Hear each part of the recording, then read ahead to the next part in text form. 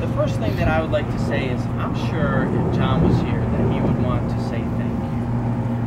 Thank you to you guys. Thank you all. Thank you, Lynn, for being the family that you were. You truly took care of him. You truly loved him. And I know when I walked up and I said, and I said to you, you really took care of him. And you said, well, that's the way you're supposed to be. Not every family is that way. So thank you for loving your dad. Thank you for loving John. Thank you very much for caring for him. Some of the best things that I have been told was when John really struggled at the end of his life, that you pick him up and you take him to watch airplanes land, that you bought a motorcycle with a sidecar so that he could ride with you. I mean, all of those things I'm sure were priceless to him. And I'm sure he'd want to say thank you if you hadn't already done so. But thank you very much for doing that. I was told that John took the boys and when he raised them that he started and brought them to church. And that you guys attended church for a while, but then when you got older, you kind of faded away from church, and that John faded away from church. And he loved fishing more than he loved the church. Now, I love fishing also, so I can understand that. And I also know that once Lynn and John started dating, that they came back to church, and it was a beautiful thing for me to be able to ask you about his faith. And when I said, was he a Christian? Did he believe? And you said, yes, he believed he was a Christian. And once you told me that, the scripture that came to mind to read first is Psalm 23, because it reminds us that the Lord is with us always. So I'd like to read that first. The passage tells us, the Lord is my shepherd, I shall not want. He maketh me to lie down in green pastures. He leadeth me beside the still waters. He restoreth my soul. He leadeth me in the paths of righteousness for his name's sake. Yea, though I walk through the valley of the shadow of death, I will fear no evil, for thou art with me. Thy rod and thy staff, they comfort me.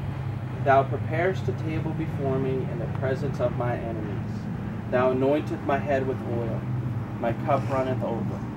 Surely goodness and mercy shall follow me all the days of my life, and I will dwell in the house of the Lord forever. What I thought of was that the Lord walked with John throughout his life. He walked with John, and he'll walk with each one of you throughout your lives. During the good times, he is there celebrating with you, and during the difficult times, he's there strengthening you and encouraging you. And during his Parkinson's, cancer, all of the different issues that he faced, the Lord was with John. And the Lord actually was with John as he transitioned from this world to the next, and he's still with John today. The passage tells us, surely goodness and mercy shall follow me all the days of my life, and I will dwell in the house of the Lord forever. And the second scripture passage I thought of was John 14, and this is why I selected this text. I was told that John was a very joyful person, that he was humble, he was quiet. He always said thank you to everyone. He was a very appreciative person. And when he would say goodbye to a person, instead of saying goodbye, he'd say, see you later.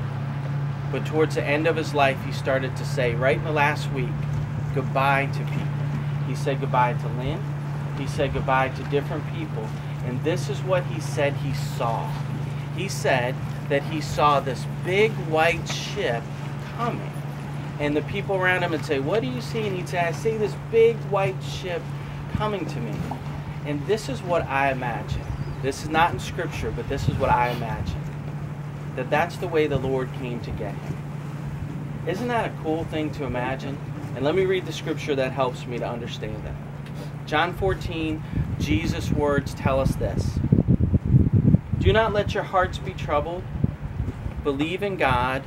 Believe also in me. In my Father's house there are many dwelling places. If it were not so, would I have told you that I go and prepare a place for you? And if I go and prepare a place for you, I will come again, and I will take you to myself, so that where I am, there you may also be. And you know the way to the place where I am going. I will not leave you orphaned.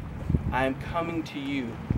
In a little while the world will see me no longer, but you will see me. Because I live, you also will live. Peace I leave with you.